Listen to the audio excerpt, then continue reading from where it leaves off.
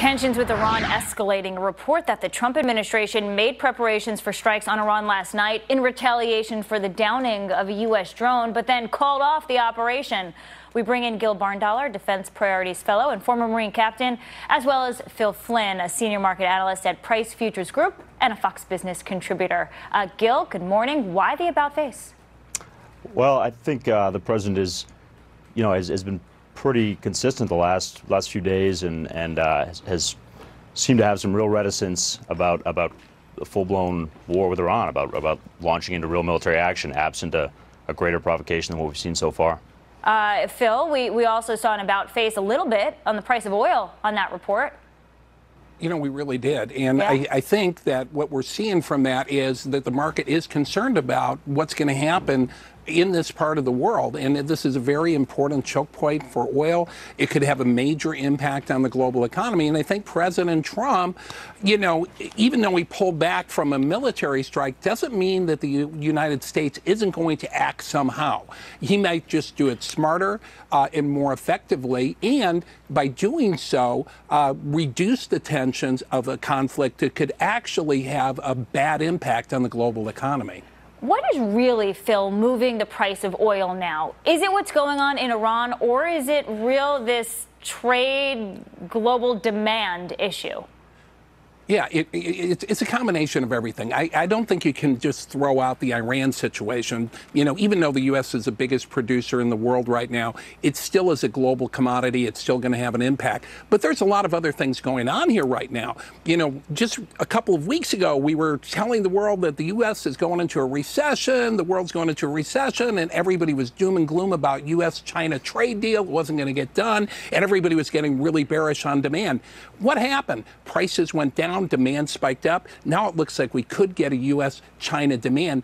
And what's interesting now is that here you have the Federal Reserve talking about cutting interest rates next month. Then, of course, you've got Europe cutting interest rates, China adding stimulus to the system to react to a slowdown that may not happen. That's going to be very explosive for oil demand, and I think the trade is starting to get that. Yeah, and Gil, it feels like everything is kind of at this boiling point. We have the G20 next week. We're waiting on what the U.S. response to Iran will be. What are some of our options for retaliation here? Well, I think we can respond in a more calibrated way. As Phil said, there are options that aren't kinetic, that aren't military options. Like what? Whether we talk about cyber, we can talk about, reacting to Iranian proxies in lieu of actual Iranian forces. There are things we can do inside the country in terms of stirring dissent and other options. There are a lot of sort of clandestine, there's economic levers, there's information levers, and other things we can do in the region short of actually launching strikes on Iranian forces and the escalation that'll follow from that. Gil, is it necessary that we respond, though? Because if we don't respond, does that send the wrong message to other adversaries, Russia, North Korea, even China? Well, I think sometimes that idea of American credibility gets used to drive us down paths we'd rather not go. This idea that we have to constantly display strength. People are under no illusions about American strength and even American resolve as well.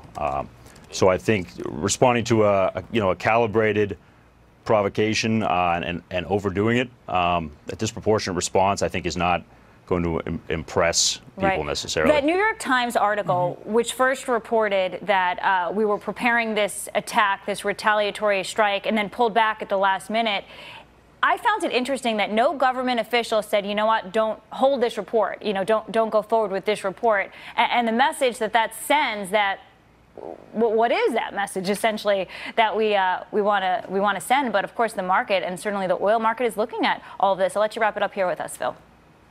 I think so, too. But I also think it shows the strength of President Donald Trump. He has a lot of hawks in his administration. There's probably recommending a strike. He held back. It shows you that he's still in control. Got it. Phil, Gil, thank you very much. And look at that, your names rhyme. Thank you. Happy Friday, gentlemen.